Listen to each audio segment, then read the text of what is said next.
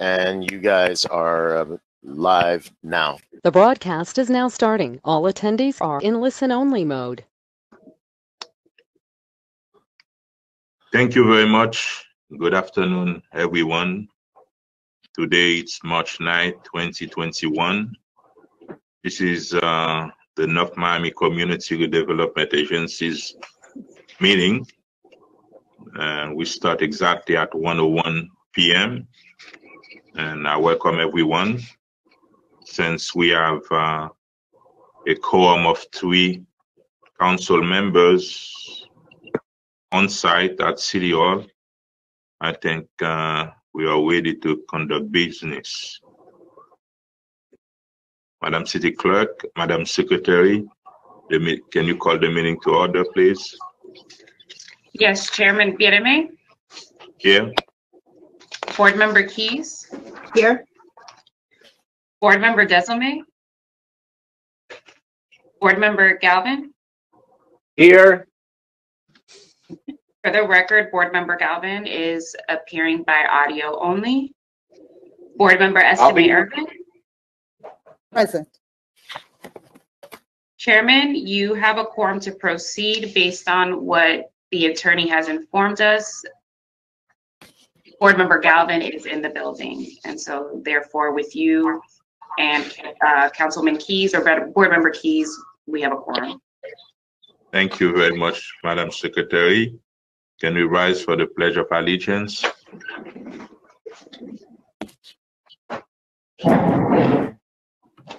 I pledge allegiance to the flag of the United States of America and to the republic for which it stands, one nation, under God, indivisible, with liberty and justice for all. Thank you very much. And now we have the consent agenda comprised on tab A and B. Madam Secretary. Unless a member of the CRA board wishes to remove a specific item from this portion of the agenda, tabs A through B constitute the consent agenda. These resolutions and items are self-explanatory and are not expected to require additional review or discussion. These items will be recorded as individually numbered resolutions adopted unanimously by the following motion: that the consent agenda comprised of tabs A through B be adopted. I'm sorry, Madam Secretary, it's A through C. I apologize. There are 3 items. It was a last minute item entered. So they've sent, I've received at least 3 different revisions. So let me see here. Yeah, tab C is the advisory committee appointment. Right, tabs A through C. Thank you very much. The consent agenda is tab A to C. Can I have a motion on the consent? So moved. Second. Thank you. Thank you very much. I have a motion made by Board Member Galvin to approve the consent agenda. The motion was seconded by Board Member Keys. All in favor? Aye. Any opposed? The motion carries with a 4-0 vote. Thank you very much. Let's move to items. And now we are agenda item number 1. All right, give me 1 second, Mayor.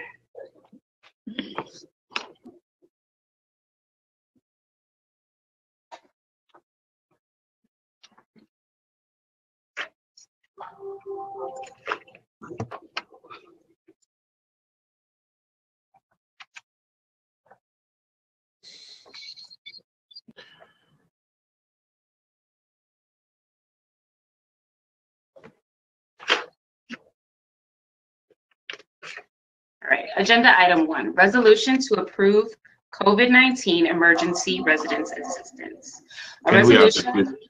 Sorry, Madam, can we have a discussion for both item 1 and item 2, since it's one presentation and then we will vote on both together? If there's any amendment, we can do it. Steve, can we do that? There are separate resolutions. If you'd like to read both resolutions into the record, I would appreciate that we took separate votes on each item. Okay. Madam Secretary, you can go. Okay, so Chairman Vietnamese, what you're asking me to do to read both resolutions now, but knowing that we have to take two separate votes? Yeah, we will have the discussion on both, and then we will take two separate votes, one after one. Okay, and that's okay, Steve?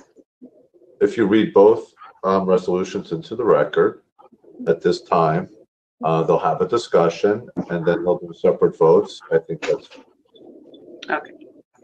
So agenda item 1, resolution to approve COVID-19 emergency residence assistance. A resolution of the chairman and board members of the North Miami Community Redevelopment Agency establishing the COVID-19 emergency resident assistance program, allocating $500,000 to the COVID-19 emergency resident assistance program, authorizing the executive director to take all steps necessary and appropriate to implement the COVID-19 emergency resident assistance program and providing an effective date. Agenda item 2, resolution to approve COVID-19 business grant. A resolution of the chairman and board members of the North Miami Community Redevelopment Agency allocating an additional $500,000 to the emergency relief to reopen business grant program, authorizing the executive director to take all steps necessary and appropriate to implement the additional allocation to the emergency relief to reopen business grant program and providing an effective date. Thank you very much. Agenda item number 1 and number 2, presentation by the executive director. Good afternoon, Chairman and board members. Good afternoon, Councilman Galvin and Councilman Desulme. Was waiting on you. Before you are two COVID relief grant programs that the CRA is asking for your consideration. The first one is the Emergency Residence Assistance Program. We're asking to be allocated $500,000. This program will offer up to $4,000 to eligible residents who have received evictions, foreclosure, utility notices, a condo association notices, any other arrears notices that would put their residency in jeopardy. They would be eligible for it. All applicable requirements are outlined in the attached grant guidelines. This program, as I had mentioned before, the board had approved for us to hire both chambers of commerces to be the administrator of this. They have already been trained in the program and they are ready to administer the program once the board approves it. So that one is for the residence assistance program. For the business assistance program, the staff is requesting an allocation of $500,000 for this program.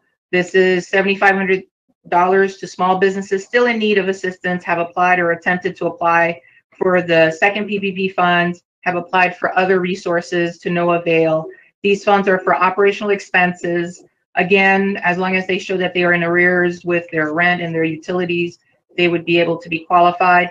Businesses who had received the $5,000 Jumpstart COVID CARES funds in December would be eligible for only $2,500 because in December they had received $5,000, to be fair. Again, all applicable requirements are outlined in the attached guidelines. They are similar to what we had done before, the previous Jumpstart grants. Again, this grant will be administered by the Greater North Miami Chamber of Commerce and the Haitian American Chamber of Commerce, and they've both been trained in processing these grant applications. If you have any questions, I am available. Thank you very much. Let's open it to the public. Public hearing is open on item number 1 and number 2. Good afternoon, everyone. Thank you for attending this afternoon's virtual CRA meeting. This meeting will allow live public comment by attendees. Public hearing will take place upon announcement by the chair of the meeting, Chairman Philippe Bien-Aimé, and from that time, attendees will be able to virtually raise their hands, and this should function similarly to lining up at the podium. If you're participating by phone, please press *9 now if you would like to raise your hand.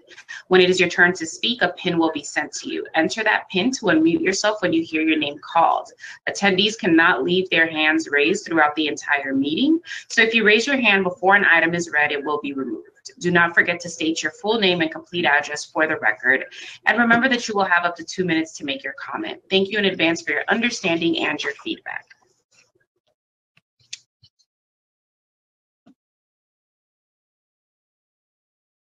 IT, you'll have to let me know if any hands are raised.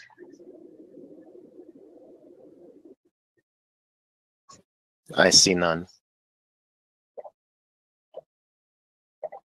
Thank you very much. No previews. There were no previously submitted comments for this agenda item. Thank you very much. Now, item 1 and 2 are closed. Discussion, and now let's go on the board. Board members? Any questions? Board Member Desulme. Yes, Councilman Desulme. Board Member Keys, you want to go first? Go ahead. Oh, I'll it was just a comment. I don't think it was mentioned that both of these will be also administered by the Greater North Miami Chamber of Commerce and the Haitian Chamber of Commerce. So people know that it's just a continuation and that you've trained them, because we had that discussion, Rasha. Yes, ma'am. I did mention that. And as soon as the board approves it, our PR firm is going to release the press release, and it has all the information, where to go, the email addresses, website, and phone number for both chambers. Okay. Thank you. You're welcome. Thank you very much. Yes, Mr. Chairman, Yes. may I go? Okay, I wanted to, the only comment I want to make, I am in supportive of the item, of both items. The only comment I do want to make, and I spoke to Rasha about this, was I am glad that the residential assistance program is open to homeowners, because in the past, my folks in my district, because we don't have many apartments, our numbers usually be low. So in a case like that, where we want to be fair, in the future, if we have some is it somebody's background? If we would have somewhat of an allocation where it would be very evenly, or at least where they would feel like they'll get a fair share, because what I've been hearing was like there has never been anything for them to help the homeowners on the west side of the city. But this does open it for them now. But that's just my comment, and I mentioned it to Rasha in terms of the emergency residential assistant, is how we could leverage it where it's a fair playing field for those who did not apply before.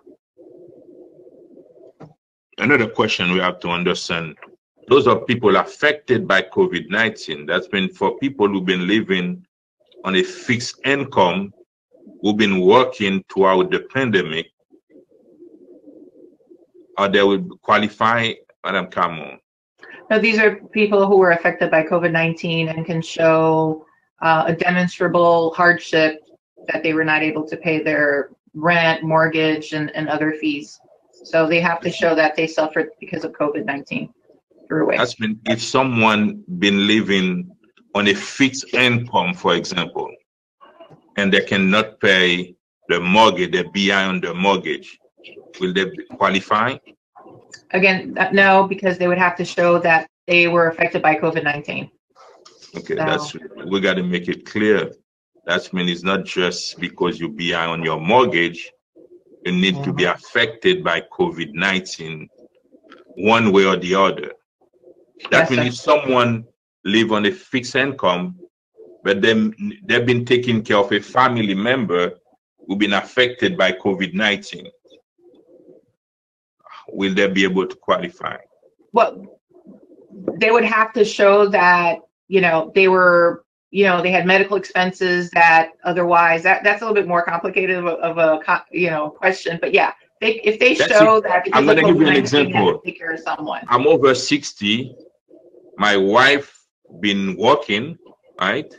Yes. And I wasn't working, but she been in the hospital for 2 Yes. months, for 3 months due to COVID-19. And they can show that. Yes. They will be eligible. Yes, sir. As long as you can show on paper the hardship and that it was related to COVID-19. Most of the people we've helped are, yes, they are on fixed income, but there's somebody in the household that was bringing that additional dollar. That person was unemployed or was not able to get back to work at 100%. So that household suffered still because they're not bringing the same amount of money they were bringing before COVID-19. So If you can put together a note, how can you be affected by COVID, and you put different scenario question answers I think that would help them. Okay. Okay. Thank you very much, Councilwoman Estime Irvin. Thank you. I just want to be clear for the public that's listening, Ms. Camo. If someone had received relief prior, are they still eligible to receive it now? December. If they had received part of when we were helping the city through their CARES Act funds, there were 19 small businesses that we helped at $5,000. That was in December. So if they're applying again and they're in compliance, they had already provided us with the receipts for that $5,000. They would be eligible for $2,500. Only those, because the previous grantees. I'm talking about the rent relief and the mortgage relief. Oh, I'm sorry. I'm sorry. I apologize. We mixed them both together. Well, again, they have to show that they're in hardship. So we've already had a resident that came here. She got a letter. They say she owes $10,000 in rent, which we can't help. But this is for people who are in hardship and are in jeopardy of being evicted or foreclosed upon. So my question is, if someone had a hardship and was helped prior, and then I guess we helped them out already, and then now they're still in a hardship, are they eligible to receive those funds? Yes, ma'am. Because the renters program was, at least 6 months ago. So they would have to show that they were still unemployed, they're still not able to make their rent, that they're showing that they're collecting unemployment. They provide us with the qualifying documentation to show that they're eligible. And we verify with the landlord that, some of them actually have been making payments, but they're just not there completely because they're not getting a full paycheck, or they're still not, getting a job. And just so, again, for the benefit of the public, these funds are only available for people that live within the CRA boundaries. Is that correct? Yes, ma'am. Yes, ma'am. Thank you. Thank you very much. Another question, Madam Executive Director. The $4,000 maximum for the rental have to be able to take them out of eviction. Yes, sir. The landlord has to acknowledge that if they had foreclosure eviction proceedings started, they will have to acknowledge that they've stopped it and they're going to stop it for another 30 days. No, we have to extend it, because you don't want to give a landlord $4,000 and after 30 days, let's say someone is paying $1,000 a month. They owe 10 months. Even though if they receive the $4,000 next month, that person gonna receive another eviction letter. My professional opinion would be, if you owe $10,000 and we won't be able to help you, you should look at another location to relocate to. Okay, what we're gonna be able to do, they can use that $4,000 for relocation. Madam Executive Director, they can use that $4,000 for relocation within the CRA boundary. Yes, sir. They can use it for first, last, and security deposit. Up to $4,000. Location. Up to $4,000. Yes. Okay. That's the part we want, because within we don't want someone who owes $15,000. The landlord gonna be happy to take your $4,000. After 30 days, they're gonna send under the eviction letter. It's better to use that $4,000 to relocate it within the CRA boundary. Yes, and the chamber staff have been trained for that, and Gail McDonald and myself are the final approvers. We use our discretion to determine if it's feasible that they're not going to get evicted, or if we should recommend they move to a location within the CRA. Your CRA guideline doesn't have any help for multifamily units, no? Rental, that would be eviction. That would just be the rental assistance. It's still part of it, but not for the landlord for like all the apartments, no. Okay, that's when if we can reach out to some landlord who have empty spaces, that's when it's better to relocate those people so they can start their new life. Yes, Councilwoman. Thank you. Rasha, I'd like to ask this question. We had a lot of issues where, well, not a lot, but a couple of issues where the tenants wanted to get the help, but then the landlord either didn't understand, didn't want to participate. Is there a process? Do we have a alternative process? Yeah, that happened twice. What we did is we ended up having the check. We had the check cut to the tenant, but the landlord had to come and pick it up here and sign for it. So they both went to the bank, cashed the check, brought me a receipt. What in the case where the tenant does not, I mean, the landlord does not want to participate? Is there something? Yes, that's what we did. We paid we did the check to the tenant. The landlord and the tenant came in person to pick up the check, signed for it, and then they went to the bank, cashed it, and the landlord provided us with a receipt. The landlord doesn't want to have their information in our system, but so they will take the payment. Yeah, that's how we resolved it. Yeah, so the chambers are trained to deal with that situation, or you will be dealing with that situation yourself. Yes, again, the chambers don't administer the cash. Yes, sir. No, what I was saying, in the event that the landlord doesn't want to cooperate, doesn't want to do all that, even come and pick up the check, that's when there's nothing that we can do in that situation. Yes. Yes, but I mean, so far, like I said, all the landlords, they showed up and, you know, they were there, they signed the paperwork, we have it for audit purposes.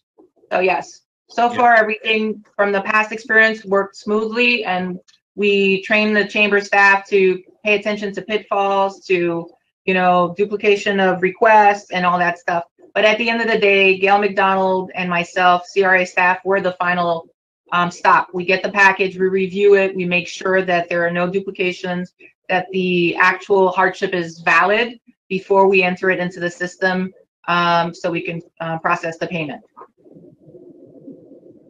Any question from the IS? Madam Secretary, I know you've been dealing with a lot of eviction and things like that. Do you have any questions?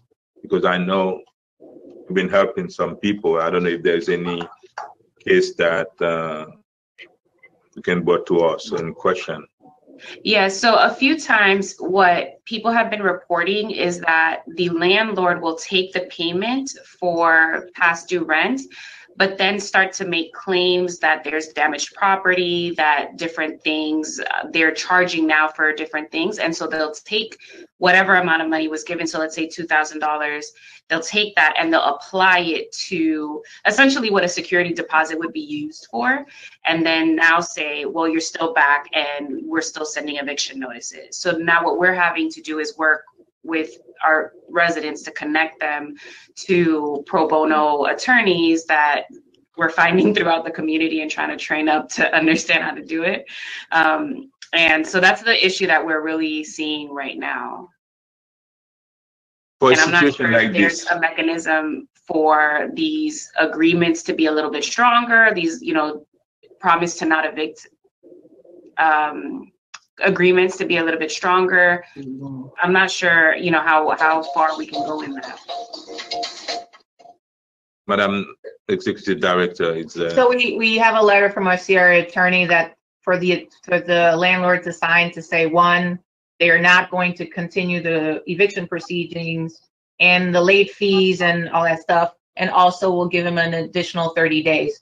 Now, if you're talking about damages to the property and all you know, all that stuff, that's a little bit different from what we've experienced. But we can add that to our language, the letter from the attorney say that money should not be applied to, you know, damage or and things like that. Only well, the letter says you should not be charging us late fees. So we'll say you should not be charging late fees and damages. Exactly. Yeah, language. Yeah. Yeah. That will help, By accepting this payment, you are acknowledging that you will no longer be doing eviction procedures, late fees, and I will add the word damages, the letter that the attorney, I had him prepare for them to sign. Thank you very much. If there is no question, can I get a motion, first of all, to approve item number 1? Second. Madam Secretary. I have a motion made by Board Member Estime Irvin to approve Agenda Item 1. The motion was seconded by Board Member Galvin. Also, for the record, Board Member Alex Desume is present. All in favor? Aye. Any opposed? The motion carries with a 5-0 vote. Now, if there's no question, can I hear motion on item number 2? So moved. Second. I have a motion made by Board Member Estime Irvin to approve Agenda Item 2. The motion was seconded by Board Member Galvin. All in favor? Aye.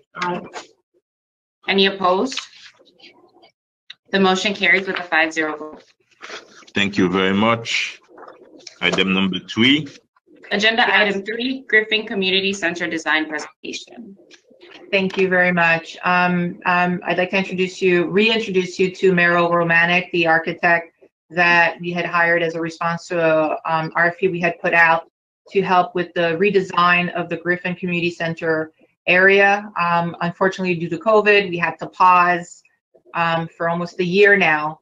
But we had started the process, had done several community workshops, and had done several briefings to determine what kind of programming we wanted to see and so on, so we can start the steps. These are the foundations to building, to designing a proper community center for Griffin Estates or Griffin Park. We did do a final virtual workshop with the community, and we got several input. We also presented at the CRA Advisory Committee last Monday, and also Ms. Romanek presented to the Parks Advisory Board last Thursday evening as well. The presentation that you will see. So now I will mute myself and pass on to Meryl Romanek. Clyde, could you put up the PowerPoint, please? There we go. Thank you, everybody. Thank you for allowing me to present kind of the results of the process and where we are today with regard to Griffin Park and sort of forging forward with a direction as far as layout. So I'm going to thumb through these quickly because you all have seen some of this before. This is the aerial for the existing park. Next slide, Claude.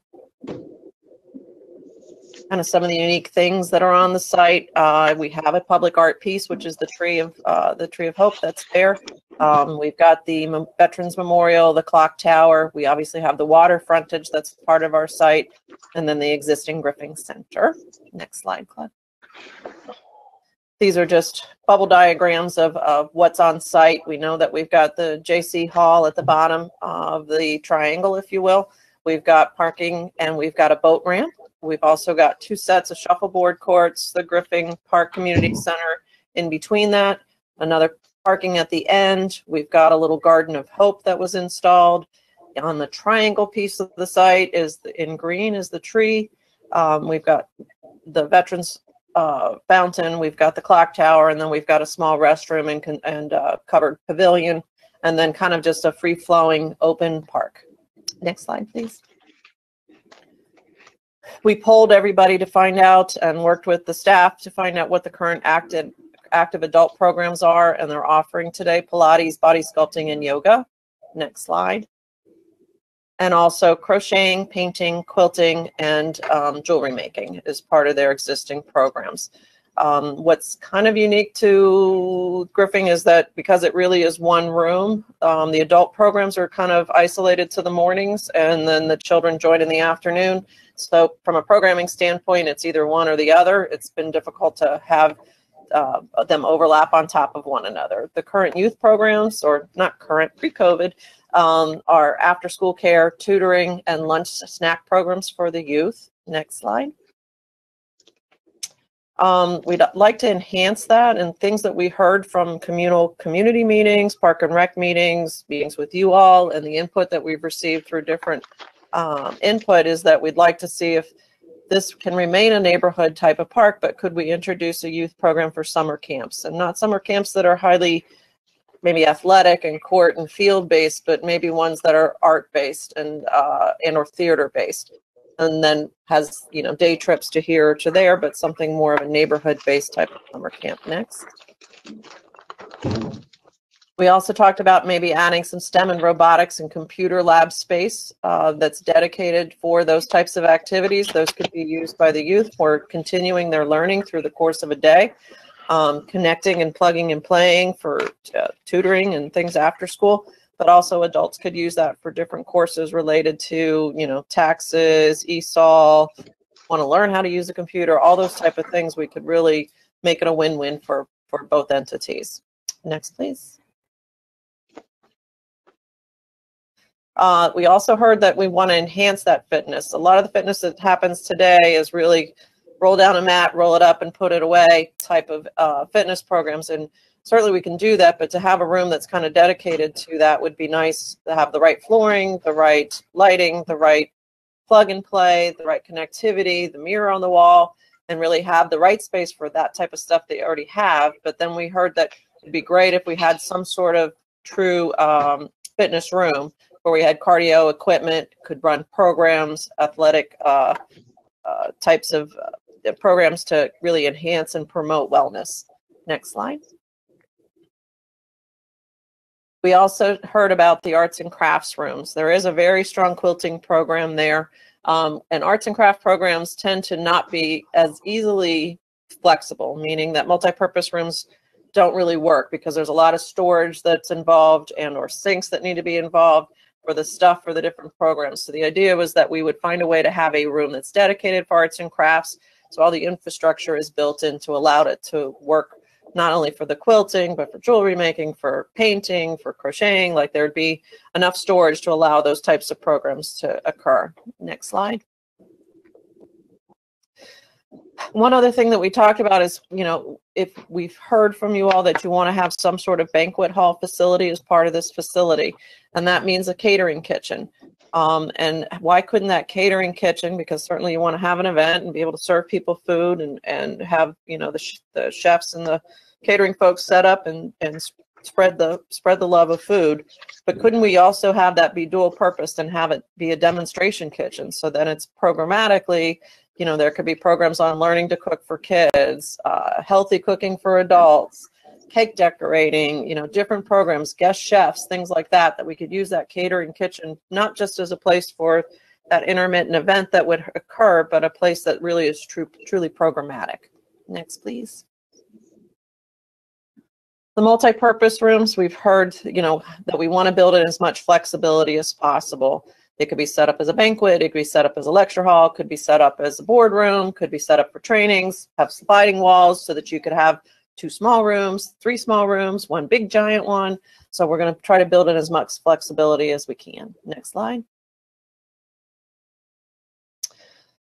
We're not going to break down in the details, but in the summation of the program that we developed, and this is pretty much at this point about over a year old, we know that we need a welcome center and a place to welcome folks to the center, a reception desk, office spaces, restrooms, concession area, janitor's closets. So that's that core that's in red. Active adult, we think we need about 4,000 square feet. For the youth areas, about 6,000 square feet. For the gym and the fitness areas, that would be about just over 3,000 square feet. And the multi-purpose space, that's the one for the true banqueting area, which we had heard that we wanted to be able to seat at tables and chairs 200 people. And then the JC and Knights Hall, after doing their programming study, we need about 2,300 square feet to accommodate their needs. All in total, we're hovering around 30,000 square feet of space. That's part of the program that we developed and then we're using as a guiding tool as we start to look at the site. Our next step, once we just figured out kind of the pieces of the parts, was to start to look at the site. So next slide, Claude.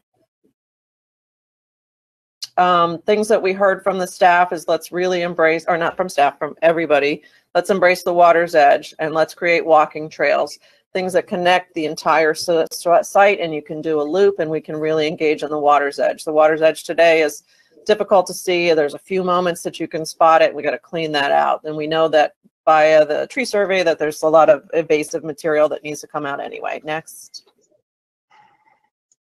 Waterway activities. Why don't we engage it? Paddle boarding, kayaking, fishing, eco programs, cleanups, all that kind of good stuff can occur off of that water's edge. Next.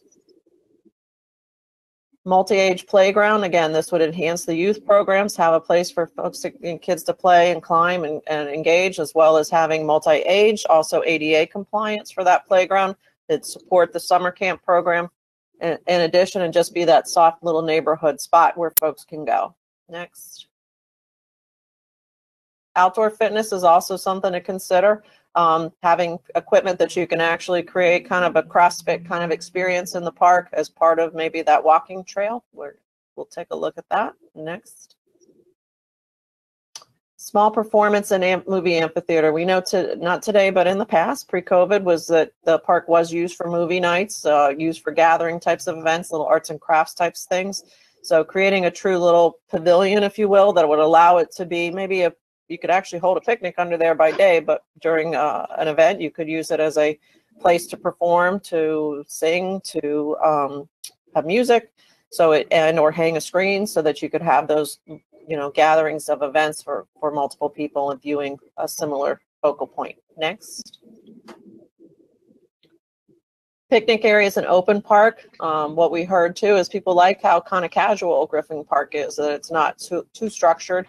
That it's got just little places to picnic and little pickup places to just kick the ball around, and very soft. Next. One concept we introduced to everyone is kind of how to marry the two sides of the street. We at Griffin Park, we're unique in that Griffin Boulevard kind of bisects our site, and it becomes a little bit of a thoroughfare and a little bit of a cut through. So how do we soften that experience along the roadscape? There's a concept out of the Netherlands called a Woonerf, which takes a look at the streets and really modifies what we all know is that traditional curb gutter street. And you're told pedestrians here, cars there, and you're going to go fast and we're going to go slow. And it's very separating as far as experience.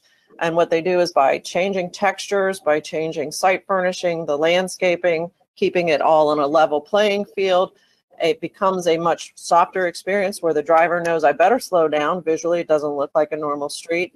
The pedestrian feels more comfortable crisscrossing that experience. So it's something that we want to integrate and at some points to make sure that we can marry the two sides of the site. Next, please. So in big picture, A is always going to be labeled the community center building. We have always, in all of these schemes, look at it as though it's a two-story structure. It's a big footprint, 30,000 square feet. So we don't want to take up too much of the green space and not have that building, go vertical and allow that to happen. We also think programmatically that, there's certain things that are going to happen by day and or daily operations, if you will. And then there's the things that will happen by event, right? Things that are scheduled, booked, and taken care of. So as a loose bubble diagram, we're looking at the first floor becomes that day-to-day, the second floor becomes that more event-based type of activities.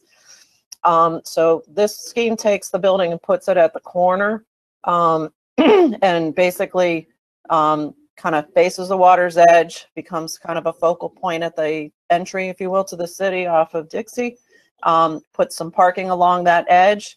What you see in the dash line is a trail that wraps the entire perimeter, and that's kind of circulation. What you see in T is at the top left is where we would place the J.C.'s Hall.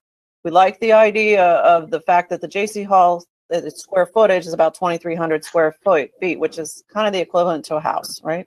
So it's not going to be this big, tall structure next to a residential, not really disrupt their world. Their parking will face to the opposite side, away from the neighborhood, and kind of give us a nice, softer transition. It allows them to have their own identity, still gives them a water frontage that they have today, and kind of creates that transition from park to neighborhood.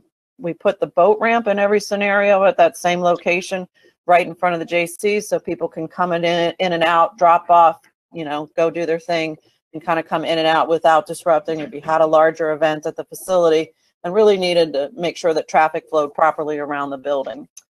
D is that Woonerf, that connection between the streets from one side of the site to the other side of the site, even up on 123rd, kind of finding ways to really slow that traffic down and kind of marry the site with the neighborhood. P is the playground. And that would wrap around that electrified tree art installation piece. And then R is really picnic areas, and E is the amphitheater. And what we'd like to do is, what's interesting and we learned in the site is that there is a right-of-way that connects D2 to D2, and that exists and originally was planned for to be a street. So why not embrace it, but make it a soft street, you know, a boulevard, if you will, of landscape that connects the neighborhood to the park and kind of make it it's a thoroughfare, if you will, again, but more a softer and friendlier version. In every single scheme, the clock tower and the fountain remain where they are. We know that some of that stuff's been moved once. We don't want to have to move it twice if we don't have to. And we feel like, you know, it has a presence and a memory on the site, and we're trying to keep it as sacred as we can. So this is option A. What's Roshan mentioned, and Claude, you can switch to the next slide, is that after we had the community meeting in early December, we posted it up on SurveyMonkey and got feedback from folks. So this is just some of the feedback that we received from different folks as they responded to the survey. We asked them, shared each options. They were able to give feedback on each option because we have 3 options that we shared. And then at the end, vote for which one would be their preference. So the next slide shares more of the feedback that we received on option A. You can see that some people like it because it fronts the water. Some people don't like it because it's on the water. And you're going to see a little bit of feedback from everybody. The next option is option B, which took a little bit of a different twist, but like I said, the Jaycees Hall stayed where it is, the clock tower and the fountain stayed where it is, but we took A as the building and actually said, what if we put the building where that thoroughfare is? Maybe the building itself, and whether there's a colonnade on either side, starts to do the connection from 4th down towards the park and actually helps keep the traffic flowing. And what we liked about kind of that cradle shape in this option is that the amphitheater could be part of that cradle experience, and meaning that you could have the stage at the corner of 123rd and Griffin, and you could have this grassy area, but the building could be, you know, elevated enough that you could look from the ground floor and have some elevation to look at what's going on, and maybe from the 2nd level look down and see what's going on. So it kind of creates this amphitheater effect as far as an arena experience. So you would have multi-tiered ways to view. It still allows for that Woon Earth connection between 4th and then the water side of the property. We would move the picnicking and the playground and areas over to this water side. Obviously, with the playground, we would need to create, the proper height enclosure as far as a fence, so that little ones couldn't wander out there, but create great buffers. You can also do some of that. We'd always create the fence, but we could berm around it, right, to protect us from Dixie Highway, soft landscaping, and really kind of create this organic experience at that corner so that we provide that, if you will, buffer that allows for them to play safely and freely. Continue that walkway system so that now the public really gets to see, whether they come to park and drop off their boat or come to go picnic along the water's edge or come and bring their little one to the playground. We really get to experience that water's edge as its own little entity and not have the building part of that experience. And even with the cradling of the building, that allows you to even you'll see the water's ways just because of the softness of the shape from upstairs. So in the banquet hall, you'll be able to experience that. So this is option B. Next slide, Claude. Same feedback. It's not same feedback, different feedback we received from different people. Again, I'm not going to read them all, and I'm hoping you guys can see them on your screen, but some people, Plan B allows for green space near the water, which people appreciated that as an idea, and the building doesn't look as heavy and massive in that form. Next slide, Claude. So this is just the individual feedbacks we received. I think there's one more slide to this one, yeah. And then option C. Basically took the building more in the same format as it was when it was on the water's edge and moved it to the site. You can see that by nature of its form, it seems to envelop a little bit more of the green space, and you end up with little pockets of green space, where when we curved it, it kind of left the edge along Griffin Boulevard much more soft and left you a little bit more contiguous open space. We've got parking along there, and we put the amphitheater kind of where the Jaycee Hall is today, shooting back to the park. Again, the JC Hall and the boat ramp where it was. We've got picnicking next to the building, and then push the playground up to 123rd and the intersection of Dixie Highway. So it just kind of creates a little bit more of the softer elements along Dixie. The Water's Edge gets a little bit more of the parking, and this was another way to solve the puzzle. And the feedback we received on the next slides. In general terms, this was the one that folks liked the least as far as their general feedback, just because it felt, I think, with the building so engaged in the center, it left a lot of little parts around it. So they just kind of weren't as open to this as the others. Next slide. And you can go to the next slide.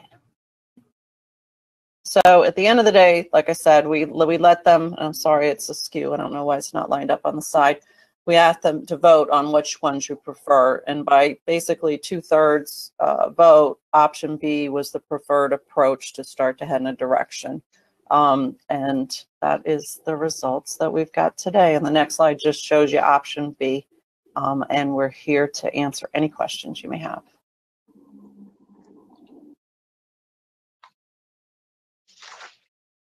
Thank you very much. Question from the dais? Yes, Councilman Galvin. Thank you, Mr. Mayor. Mr. Romanek, I noticed the percentages that you showed, 66%, 33%. How many people does that represent? There was 16 people responded.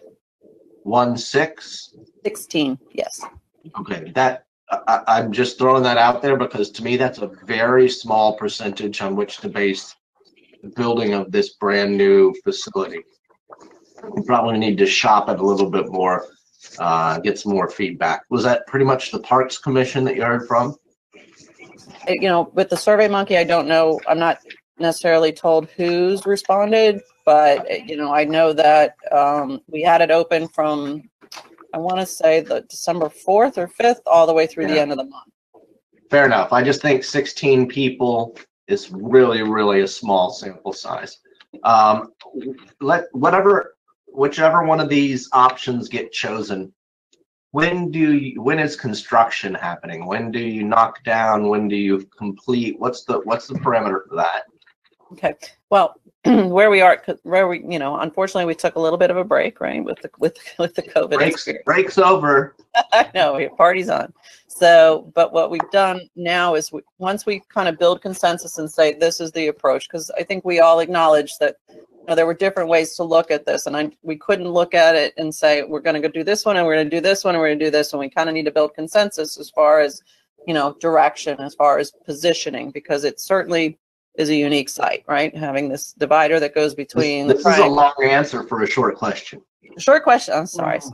Okay. Unless you're going to stick around with us for the next council meeting for the whole thing. No, I'm not. Have mercy on us for those that have several hours ahead of us. Okay. So the short answer is that at this point, with this direction, we can begin doing schematics of the floor plans and the elevations. That process should take us a couple months to get something to build consensus. And then from there, we can start construction drawings. I think all told, the completion of the design is probably 6 to 8 months before that will be complete. And then you can bid it and send it out to construction. So I'm thinking by the end of this year, we would go out to construction and start construction early next year. And then it's probably a 12-month construction period. My last question is about the JC Hall, and my understanding is that the nights are moving, so we probably should get away from the lexicon of JC Knights Hall. Mm-hmm.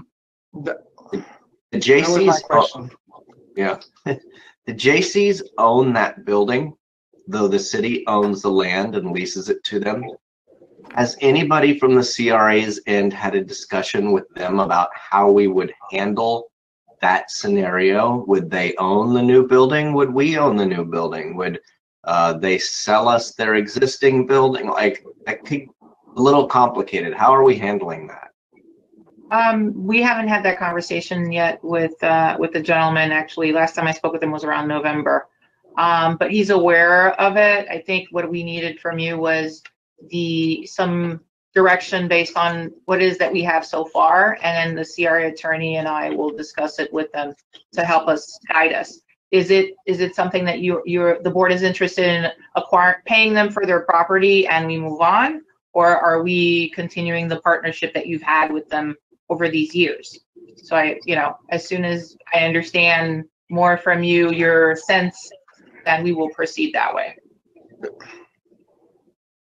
Okay. Sorry, Mr. Mayor. Go ahead. Now, I could go on and on. I'll leave it at that. But, Rasha, let's talk afterwards, please, because those conversations need to be had really seriously right now. And to Ms. Romanek, we've got to get a bigger sample size than 16 people. To Mr. Chairman, real quick, to Scott's question, I think Scott kind of stole both of my questions. My first question to Ms. Romanek was the 2,300 square foot for the JC/Knight. Is it a 2-story building? That's the first question. No, that'd be a single story. 1 story. 1 story, not good. The other question would be, well, I think Scott kind of threw it out there. The preference, my preference would be if we would buy, whatever that we would buy it and then get into the agreement with them again, where, it's us, but we're leasing it, whatever, the 99-year with the $1 a year thing. That would be much more comfortable, where we don't, where it's very clean and whatever the case is. And I would prefer it's a 2-story building versus a 1, because, it's just, you have all of these things right now going on. Okay, thank you. Thank you very much. Councilwoman Irvin. Go ahead, you Carol Keys, Councilwoman Keys, you can go ahead first.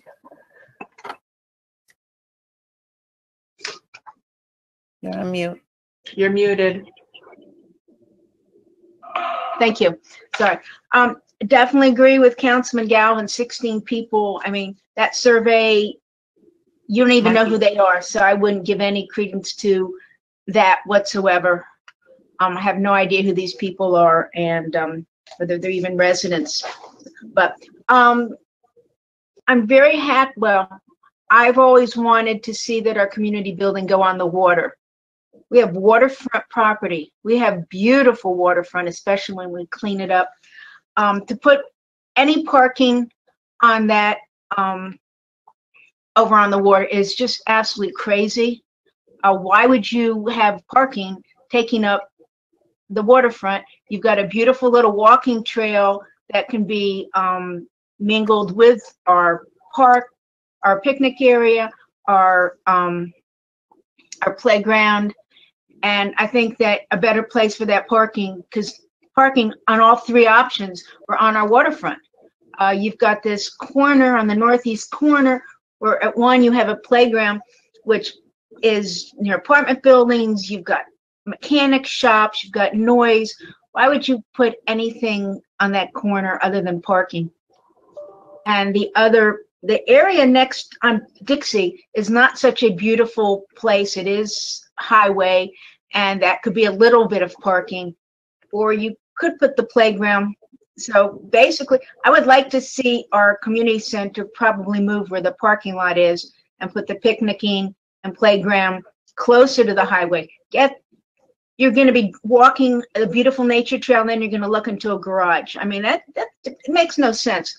And I had always envisioned our community center with a 2nd floor with an open deck, like we have at FIU, where you have we have our entertainment area. You actually have an outdoor deck where you can go sit out and enjoy the water. Yeah, also like Masner Park. I haven't been there, so we have to take advantage. In Hialeah. We've got to take advantage of our waterfront for viewing, even if the gym portion where people are doing their cardio, they can be looking out the window enjoying the water. Let's not waste it on parking spaces, please. I won't be here, but please, let's use it for the people, not for some empty cars. And otherwise, it's nice, and the building and the ideas inside the building are great. Love the kitchen station, training, doing things, doing classes there. I think that's really a fabulous thing. So building's good, but get the parking. Even if you have 2 parking lots, put one parking lot right there in the corner of Dixie, and then have and the amphitheater, by the way, is in an excellent, perfect spot like that.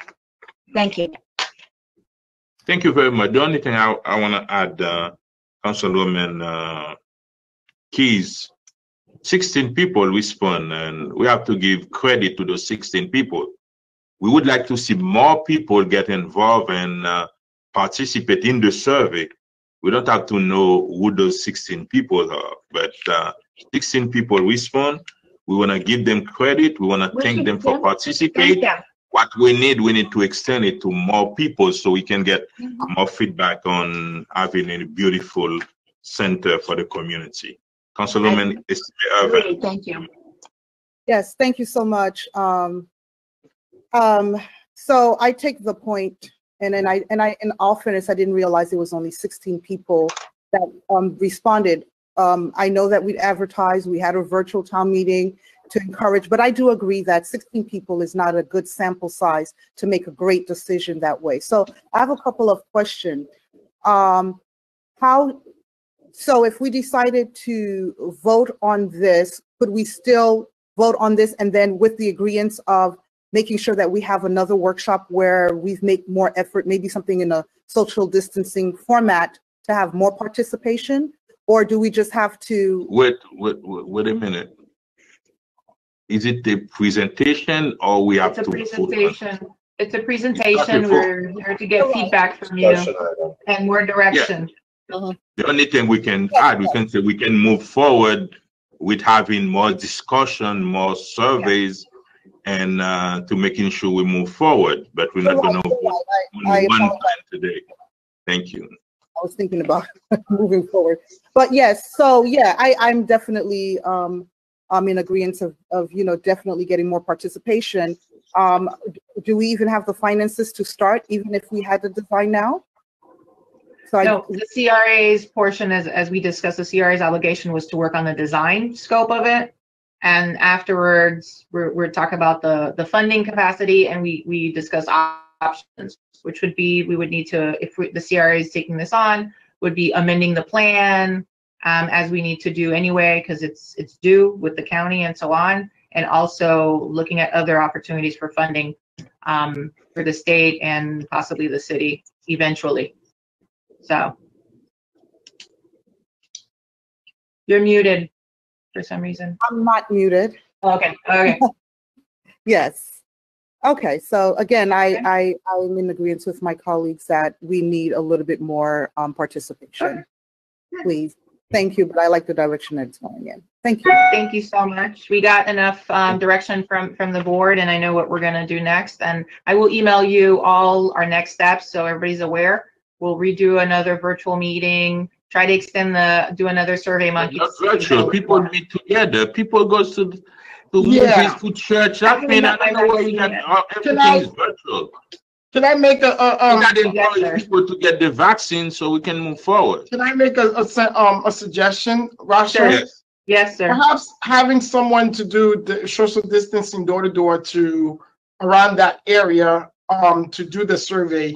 That could I think that probably be your best bet, making sure that you are hitting the residents with the picture or whatever. Because those people, you may have getting people who do not have access to what you are showing or standing in front of public or whatever, that type of outreach. I think that could be beneficial.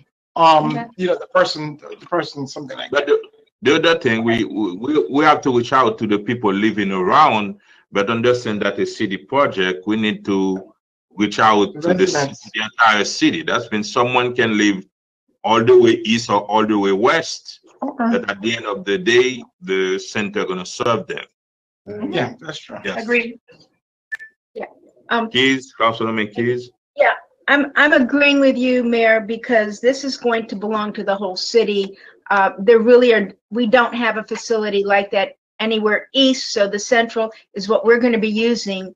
And the people who live around there are also quite a few renters that, they may be there now. They're not going to be here. I mean, mostly those are apartment buildings surrounding there. So they're not even taxpayers, a lot of them, except through their rent. So yeah, I think it's the whole city all the way east, because I use and have The my taxpayers, meetings Councilor there. So Menke, yeah. the taxpayers understand that the ad valorem tax of the city is about $28 million, which is the budget of the police department. We have to go get money from those landlords and those commercial in order to balance our budget. That's been very important to the city. So that means you have to No, poll I understand the your owners, point. not the renters. When you say they don't pay tax, the landlords do pay taxes. The renters pay their taxes through their rent to the landlords. So talk to the landlords, because you're going to be appreciating their value. But they keep the restaurants and the supermarket open by living in the city. Yes, they do. But they're transient, so do they really care what's I going to be understand there? that, but your tax represents 20% of the city budget. Mhm. Your property taxes. That's when you need to find out the $120 million elsewhere to balance your budget. It's a mixture of both the homeowners and the renters and the landlord and the commercial. I'm just That's saying, don't the leave city out more the moving. rest of the city, because we're all going to use it. The entire city, we already said, Right. the entire city, whether you renters or homeowners. Thank you very much, and Thank you. that's conclude our presentation. And Madam Executive Director, do you have any report? Just two brief comments, because it's already 2:00. One, the CRA budget was approved at the Board of County Commission last week. I had emailed you and notified you individually. And two, the CRA offices will be moving at the end of this month to the new location, the old JCS building that you see that they're renovating right now. So we will be in transition like the last week of March, if you're looking for us, but we will make sure that everybody's aware. That's it, sir. Thank you. Thank you very much. And Thank you, everyone. Yaya Tune, do you have any report? No report, sir. Thank you. Thank We you vote very for two much. offices. No public comment, Madam Secretary? No public comments Thank you very that were much. previously submitted, and Claude will let us know if there are any hands raised. No, Claude? There was one hand raised by Sarah McDevitt, but she put it down. Thank you very much, and that's conclude our CRA meeting for today. Can I hear a motion to adjourn? So move. Second. I have a Thank you motion made by very Board much. Member Desilme to adjourn, seconded by Board Member Galvin. All in favor? Aye. Any opposed? The motion carries with a 5-0 vote. We're adjourned. It's at 2:03 p.m. Thank you very much. We're gonna come back in 5 minutes for our regular council.